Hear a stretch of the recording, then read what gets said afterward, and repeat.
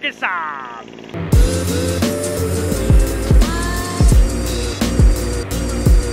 What's up everybody? Thank you for tuning in to today's video. I got a lot on my plate today. As everybody's been seeing, I've been working on dirt bikes like crazy. We got ready for that event. We went to the event. Jake kicked some serious butt. Seth finished his first hare scramble, and I finished my first hare scramble. And I'll tell you what, this morning I was sore. I loved absolutely every minute of the hare scramble, but the pain that I went through yesterday was nothing compared to what I woke up to this morning. My back was aching like crazy. I Googled massage places. After my Google search, I got so paranoid that I just forgot about that idea. I was excited to get a massage, but after that Google search, no. Didn't like the results. I wasn't feeling lucky. You know the old classic Google where you clicked I feel lucky, that button? There was like two options, I think. A lot of you guys probably don't remember that. Maybe Google still does it, I'm not too sure. But one thing's for certain, it threw me off. Saying that, I offered my brother some money to massage me. He gladly accepted it. He gave me a 20-minute massage and I really appreciated it. And I did feel better, I do feel better. So thank you, Cole. A lot of things have happened the last couple days. A lot of messes have been made the last couple days. I have just a huge object in my way. The BMW hood. That continues to have the wrong hinges on it. I think I have the right hinges in. I think. Not sure if we're gonna get that far today. See, when you work on dirt bikes and hang out with your friends a lot, and you're on a crazy time crunch, you don't finish as much as you want to finish. And like I said, messes will be made. That whole toolbox. This huge toolbox filled with my nice welder, my tools. Like this drawer alone right here probably weighs more than 50 pounds. Maybe just under 50 pounds. This drawer probably weighs a good 25. This drawer weighs a good 10. But what ended up happening, my sister was doing an oil change and she didn't tell me. I came home from my girlfriend's apartment and here she is with her car, and I see the garage doors open. Here I got the heater on, so she's letting heat out. You know, I completely understand. She probably didn't know, and that's okay. I wasn't upset about that. She did the oil change. I was very proud of her. I showed her a couple tricks, but what she didn't tell me, and what she tried not to let me know, was she actually tipped over that toolbox. Here, I tipped it over 24 hours later, and she goes, well, I tipped it over before too.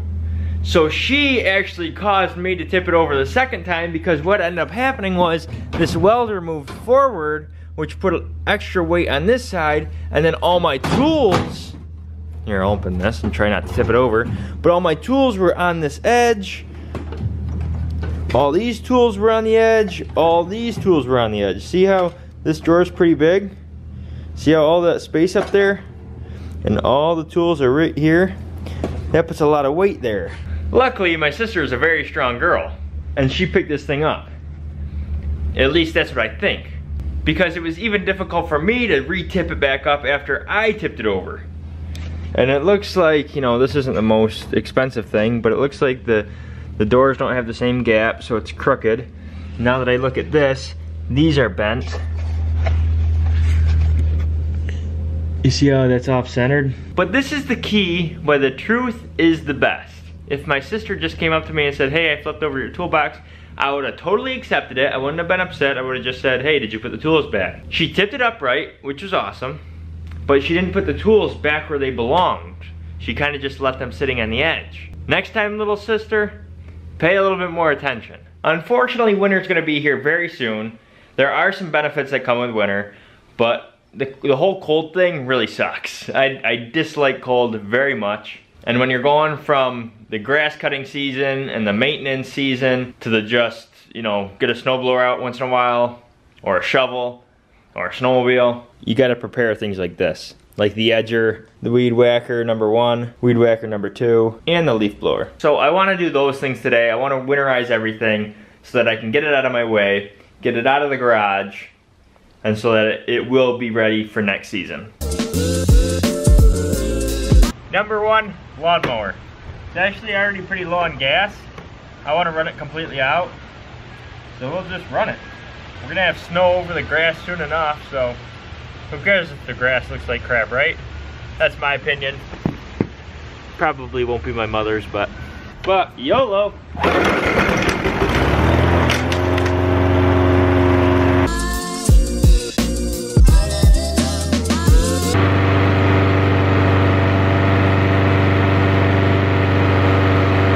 It just stalled out. Just stalled out. Now you guys know how we like to joke around, us guys, when we're going to the gas station or we're getting fuel of some sort. We always say, oh, this thing doesn't run on hopes and dreams, just to joke around. This thing runs on hopes and dreams. This gas tank has been bone dry for the last 15 minutes. And it continued to run. We are never selling this lawnmower, ever. If this was a car, it would get like 200 miles to the gallon. NFS, not for sale. That mower literally took so much time that I had enough time to get Weed Whacker number 2 out, Weed Whack, run it completely out of gas, and that thing continued to run. You have got to be kidding me. Thank you, Lawnmower Kings, thank you. I guess we can bust out Weed Whacker number 1. It's you.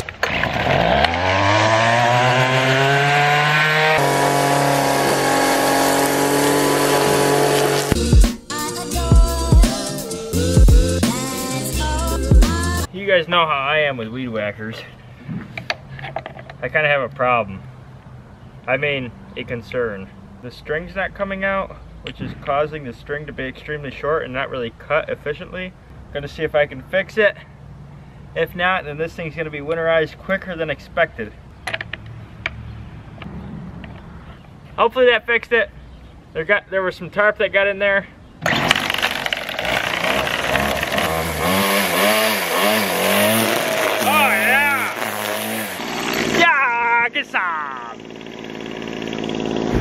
Got some. My camera got some too. There's some grass on the lens.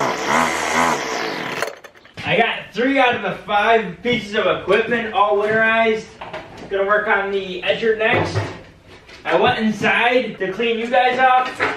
Well, the lens so that you guys can see. And while I was inside, Seth gave me a ring.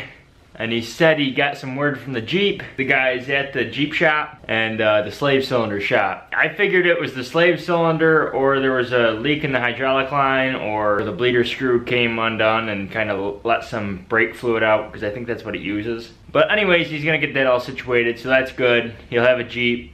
We won't have to drive to Buffalo to go pick up Seth from now on. But it is a Jeep. I'm sure I offended a lot of Jeep owners just there.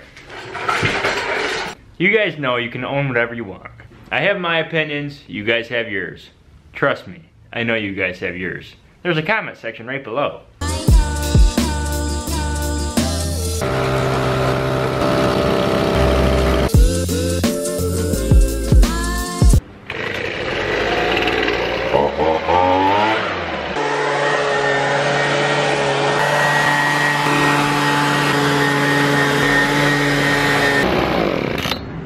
That's why you gotta get yourself an edger. It does make nice crisp lines. The day's just started and it's already been extremely busy. Look at how dirty that bike is from yesterday.